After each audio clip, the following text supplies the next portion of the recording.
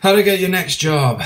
This is predominantly for the UK and contractors, but in all honesty, it probably works for most people out there. This is how I do it. Now, I'm looking at going back into the UK for contracting work, and obviously you've got different types. You've got temporary, permanent, temp to perm, etc., etc. And I come from facilities management, surveying, construction, maintenance.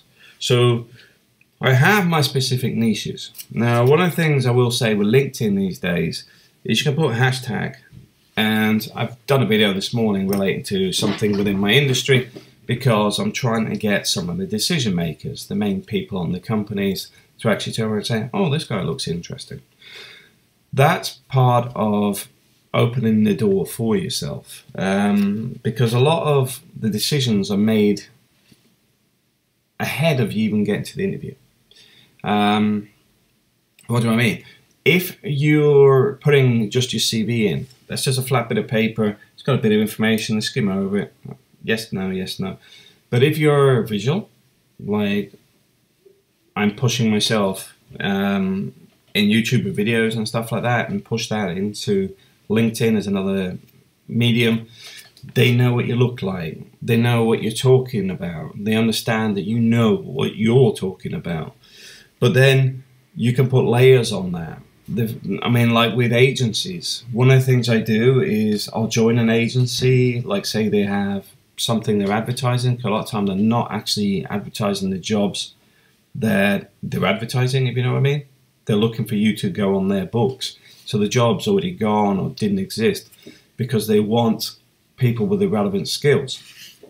So when you send it, get the email response, and often I'll have a name on it. Call them and just open up with, did you get my CV? And then you can follow it on with, well, you know, I have the right experience, this is what I've been doing, blah, blah, blah. And then just call them once a week.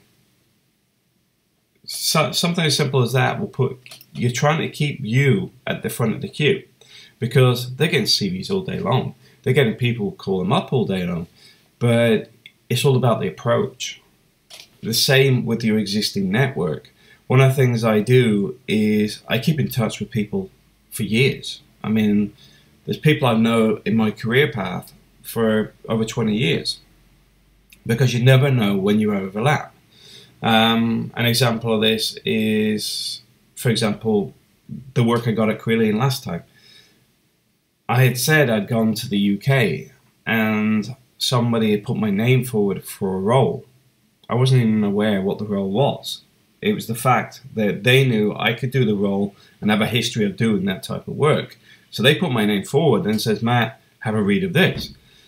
Because they know where my skills are. They have a history with me working. So they understand where you're coming from. And that's what you're looking to do. You're trying to develop this system that works, you know, which basically is never burn bridges unless you really have to. Always connect with people. Always keep in touch with people, even if it's just an email to say, how was your birthday, and these sort of things. Because a lot of time, people don't care. I remember one of the guys I was working with, his wife had a bit of a health scare. Nobody had contacted him. Yet, come Monday, when I had found out, I think it was on the Friday, I found out about it, but I knew he was at the hospital. So come Monday, I called him up and said, how's your wife? Any updates? Don't worry about coming to work. I'll cover for you anyway. You know, I'll deal with it. That guy still remembers that now. And that's the thing. A lot of it is about going the extra mile for people. Not because you're selfish or just out of it. I mean, I generally do this stuff anyway because I know, being in a similar situation before, I couldn't get anybody to answer the phone and stuff, where my mother was on life support and stuff, and nobody would answer the phone or do anything. So that's when you think, I'm not going to be one of these guys that do this, you know, fair weather friends or whatever. Going the extra mile when people need it is what people want. they remember it, they respect it, and that's why you do this stuff. But ultimately, nobody is going to give you that job. You need to take it. You need to put yourself out there. You need to focus on, is your CV looking good? If it's not, sit and spend a day on it.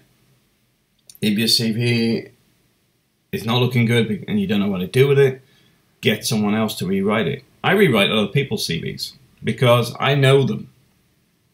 So when they put, I've worked at such and such company for 10 years, blah, blah, blah, they miss the fact that they can program CNC machines. They miss the fact that they've been on certain training courses related to safety.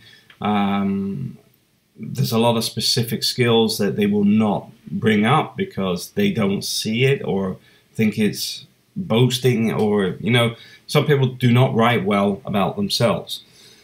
Yet it's those sort of things that identify a person from a flat sheet of paper. Putting yourself out there, putting yourself in a position that turns around saying, this is the right person for the business. This person is motivated, they're switched on, they want to help the business, they want to develop the business, they want to be part of something and make it bigger. Those sort of positive things companies want. Thanks for watching.